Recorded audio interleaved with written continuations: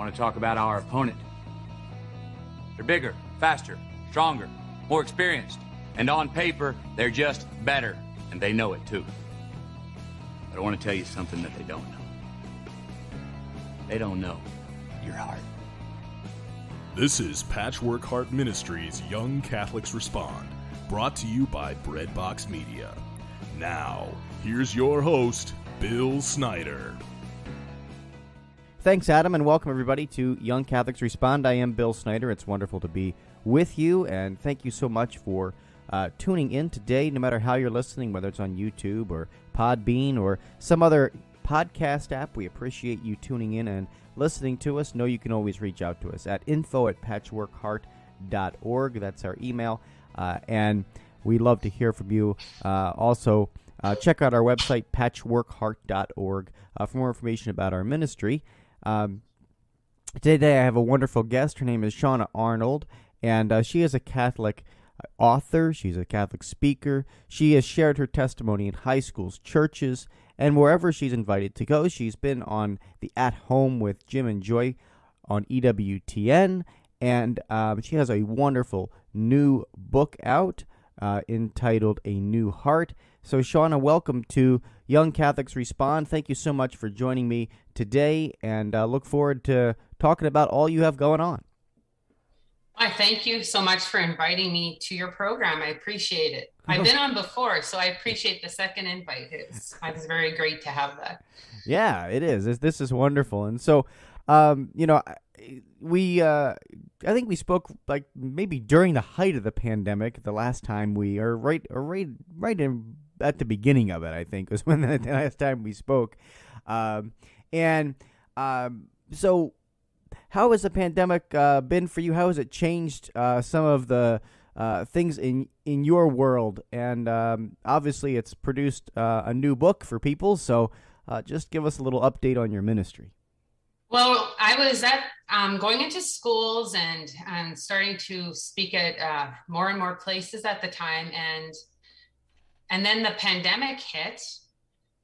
So things were kind of at a halt. And then actually in the midst of the pandemic, I was diagnosed with 2 autoimmune diseases, which are ankylosing spondylitis and psoriatic arthritis, which are crippling and can cause a lot of problems in my organs and throughout my body. So basically, I have to start treatment, which is immune therapy. So my immune system's suppressed at the moment. So I'm not really feeling comfortable going out and doing the things I was doing at the time because of the virus. And right now I'm basically just at home. I just started a new podcast on YouTube, and my book is out called A New Heart, My Story of Abortion, Addiction, and Conversion. And there's many reflections and prayers in there along with my testimony. So I'm trying to get more things out virtually from home, which I'm very capable of doing at this time and very grateful to be doing. Yeah. That's what some challenges you had, right? With health related challenges, how has the Lord, pressed into you during this time? Have you found yourself growing closer in faith? Obviously, when you start writing, a new book and doing all of these different activities, new podcasts and things like that, the Lord often draws you closer to Him, right? Like He draws you closer to Him. Talk a little bit about how He has worked, to give you that new heart over the course of the past several months. In all honesty, before the pandemic hit, I already had on my heart to pray 2 rosaries a day. And I was normally doing 1 all the time. And I just had this on my heart to do more praying. So I was doing 2 rosaries, the Mercy Chaplet, and other prayers just for the world to begin with before this even hit. And then when I was diagnosed with my illnesses, I went through a little bit of a rough start with hearing the diagnosis. I was, first of all, shocked. I went through a series of feeling sorry for myself, crying, poor Shawna attitude, a little bit of that I went through. I got closer to God by actually seriously surrendering my life into his hands, and to keep having to say that daily. And then also too, to go through a phase of, okay, like I have to admit, I'm afraid of dying, you know, fear of death is something I have to admit came over me, you know, because these illnesses are linked to death and can be, right? So I had to go through a whole series of surrendering my life completely into God's hands and trusting him even more. And it's not just words. I had to physically do that. And so, yeah, it's definitely brought me closer to God that way. And I can just see such an improvement from being diagnosed in January to now September. And I am actually living one day at a time.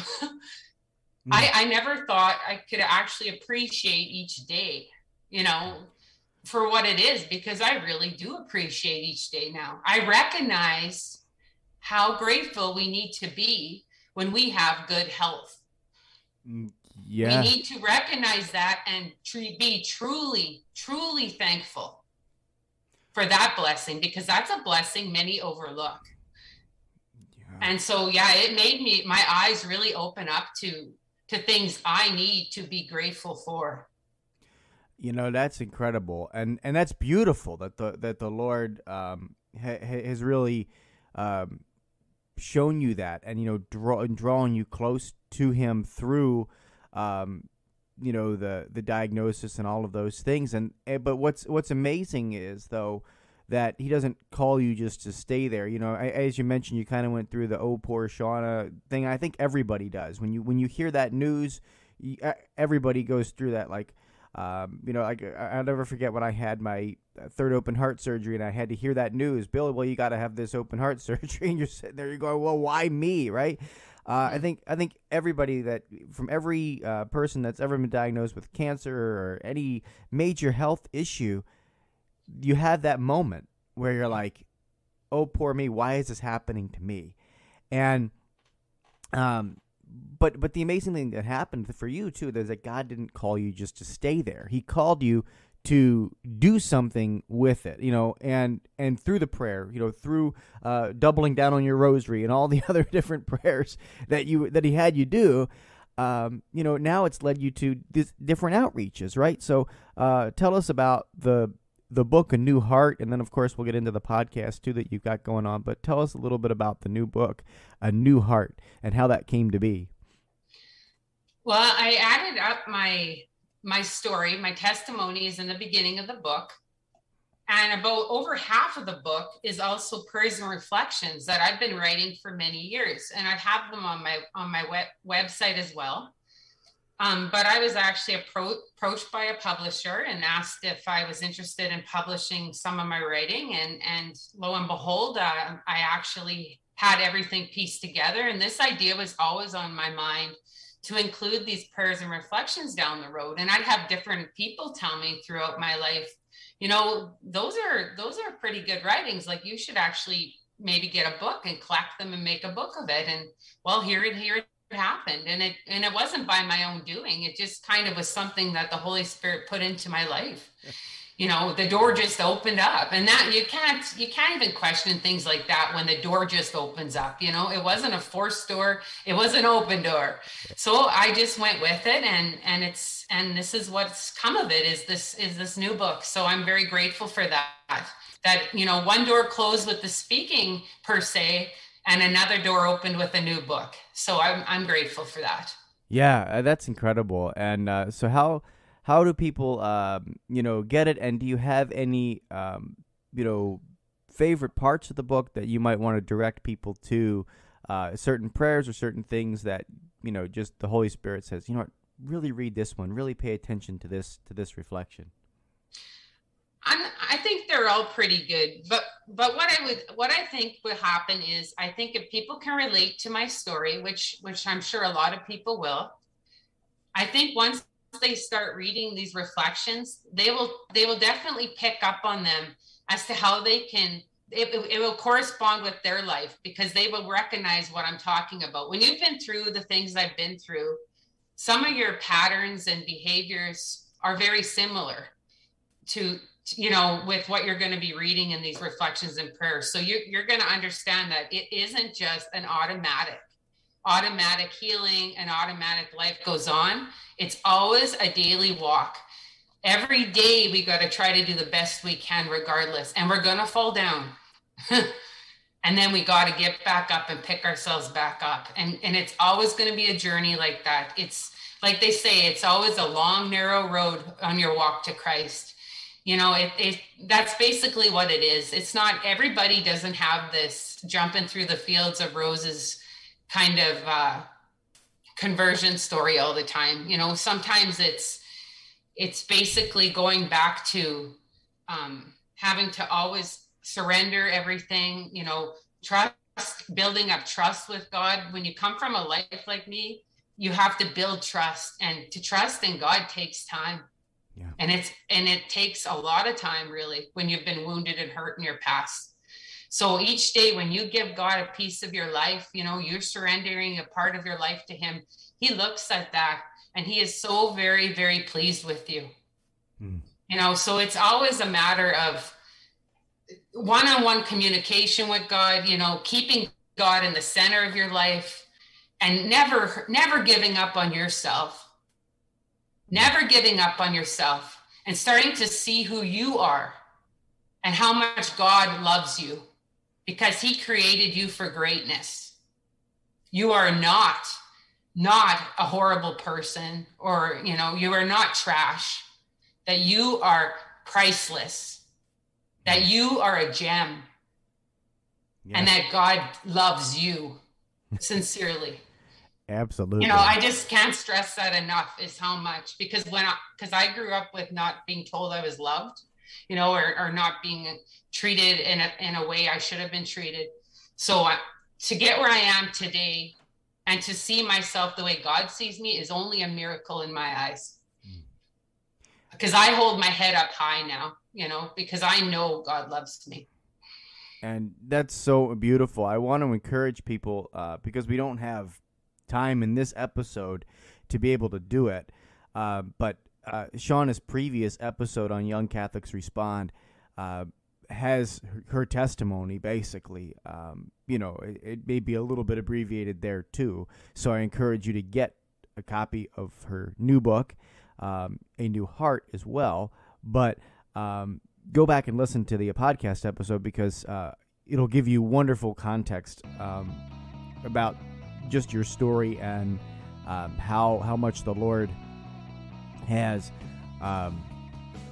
really changed and transformed her life. So go and check that out on our podcast feed back in our history. You can just simply search Shawna's name. It should pop right up for you. But right now I have to take a short break here on Young Catholics Respond. When we come back, we're going to continue talking with Shawna about this and so much more, especially the new podcast that she has going on YouTube. So right back after these messages here on Young Catholics Respond. I'm Bill Snyder. The words spoken by Our Lady of Guadalupe to Juan Diego nearly 500 years ago are almost too good to be true. Asking that a temple will be built at the site of her apparition, she promised that here I will give all my love, my compassion, my help, and my protection to all those who love me, cry to me, seek me, and who have confidence in me. Here I will listen to their weepings and alleviate all their sufferings, necessities, and misfortunes. My name is Alan Napleton, and I live in Dallas, Texas.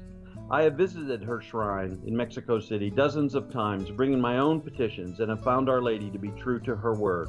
Over the years, I have brought hundreds of pilgrims to this holy place without incidents, and have now founded Viva Guadalupe, a nonprofit that provides safe and inexpensive pilgrimages to Our Lady's shrine. If you would like to take our Blessed Mother up on her promise and learn more about how you can visit this special place of grace, please visit vivaguadalupe.org for more information. Judy Hare was a bankrupt, homeless, drug-addicted college dropout on the brink of divorce, but is now a seminary graduate and devoted wife and mother of 4 children. What happened? Find out in her autobiography, Shattered: How God Restored My Heart and Life. Her journey of faith has been called brutally honest, truly inspiring, profound, heartbreaking, and life-changing. Shattered is available now for only $15 on her website, judyhare.com, on amazon.com, or at your local Catholic bookstore. As Judy says, it is never too late to become the person you deserve and desire to be. So stop wishing for change and start doing something about it by reserving your copy of Shattered today.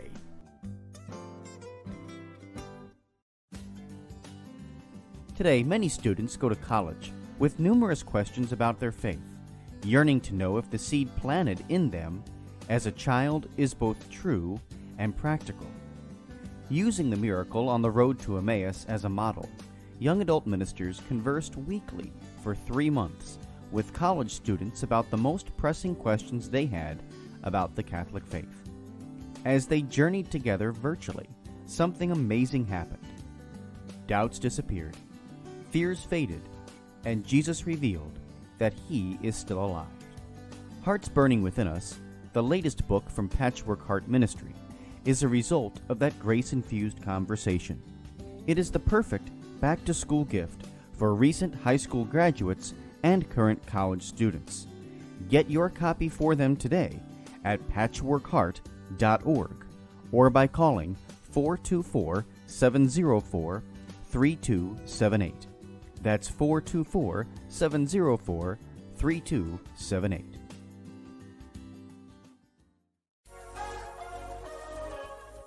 Patchwork Heart Ministry is committed to sowing hope into broken hearts by helping young people encounter the love of Jesus Christ and His Catholic Church through prayer, storytelling, and media initiatives. We invite you to prayerfully consider supporting this mission financially. Mail your tax-deductible donation to Patchwork Heart Ministry at P.O. Box 563, Lake Geneva, Wisconsin, zip code 53147. Or visit patchworkheart.org to donate online. That's Patchwork Heart Ministry, P.O. Box 563, Lake Geneva, Wisconsin 53147, or online at patchworkheart.org. What's the S stand for? It's not an S. On my world, it means hope. Welcome back to Young Catholics Respond. Once again, Bill Snyder. Hey everybody, welcome back to Young Catholics Respond. Today my guest is Shawna Arnold. She is a Catholic author and speaker and now podcast host. It's wonderful. She's got a new podcast on YouTube. I encourage you to check it out by simply searching her name, Shawna Arnold, on YouTube. But before we get to that, Shawna, I want to ask you just a little bit about the, we talked a lot about people being broken and hurt and, surrendering portions of their lives to God. And God is very pleased when you surrender that portion of your life to Him. And it's, and it's a gradual process. There can be somebody out there listening to this right now. The Holy Spirit always makes divine appointments, I believe, with podcasts. As people listen to this stuff, sometimes the Holy Spirit just wants to hit them square between the eyes, and it's not your words or my words. It's His word flowing through us. And so I'm just wondering, if somebody's out there and they're feeling broken and just disgusted with themselves and just really down. What is that one little thing that would be a tip you might give to them to surrender a portion of their life or a situation that they're going through to God so that it's handled? Well, definitely I would suggest praying from the heart and speaking to God with your heart and in a verbal prayer, as well as telling Him your emotions and your feelings and how you're feeling. But I honestly can say I got a lot of help from having like a good support person or somebody in my life I could phone and talk to as well. If you have a good friend you can talk to, I suggest people speak to somebody, especially when they're really down and hurt, because there's nothing worse than carrying that by yourself, pray, definitely first thing, pray. But it's also good to have communication with somebody and translate your feelings to them and have an open dialogue about things, because bottling stuff up is not good. And I bottled stuff up for many years, and then one day, boom, the volcano exploded. I know now that when something's bothering me, I have to voice it, and in a healthy way. But it's always good to voice it to somebody, especially if it's bothering you and gnawing at you and eating at you. You need to talk to somebody. That's great advice. And it is so important that if something is drawing on you, maybe there's somebody out there listening right now that's got that going on. And find a trusted friend and just speak it out into the open. There's that quote that says, sunlight is the best disinfectant, right? And so bringing things out into the open, allowing them off your chest, it's a beautiful thing. But the other thing too is once we speak it out, we've got to fill it with something good too, right? Like that's the other big piece, and we leave that hole, we get it out our chest, it comes out. We got to fill it with something different than what we've been filling it with, right?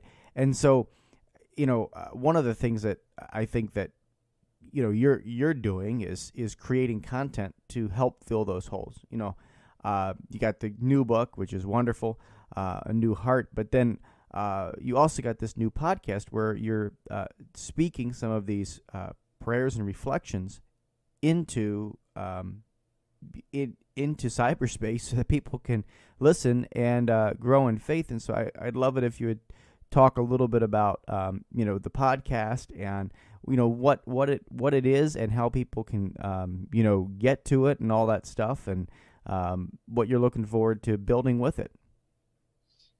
Yeah, I think the links you're going to provide on the bottom of this program. So the links will be there. If not, they'll be on my website, shawnaarnoldblog.wordpress.com. Under the About page, there'll be links to the podcast. But this is just something I developed this week with encouragement from a friend to do this. So what I've been doing is I've been taking a reflection and a prayer out of my new book, and it's about a minute to 2 minutes long, and I've been recording them. So each day I've been putting one out there. Who knows what formats or other ideas I'll come up with in a couple weeks down the road from now. But this is just something I had on my heart to do, and I was encouraged as well to do it. So yeah, it's brand new, and I'm hoping people will subscribe and that they would get something out of it, and then it would touch them in some way and draw them closer to Jesus. So that's my main goal, is to bring people closer to Jesus. And to be honest with you, my heart is so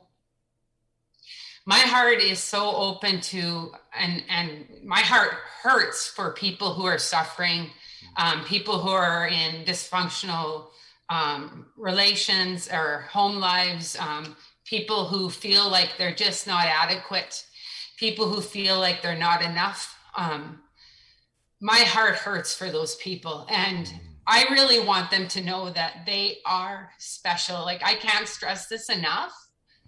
You are loved by God. And I know this because I was at the bottom of the barrel. I came from a hard life. And, if it wasn't for God touching me, I wouldn't be who I am today. I couldn't even look at myself in the mirror. I couldn't even look at people in the eye. I didn't like myself at all. And now today, I'm a new creation, and I want other people to have that. I want other people to enjoy their lives and to love themselves and to know they have worth. And I'm sorry if I'm rambling, but it just, for me, I just can't stress that enough. That is why I do what I do. It's for those people. So. Yeah. And, you are 100% spot on. For people out there listening right now, I want to read just the titles of your podcasts. that you have up there. These are the little reflections that Shawna's posting on her YouTube, and they're little audio reflections, and they're beautiful. The names of them are just Grace, Praise His Name, Help the Lost, Give It All to God, Keep Your Eyes on Jesus. And again, she's doing these daily, and it's absolutely beautiful.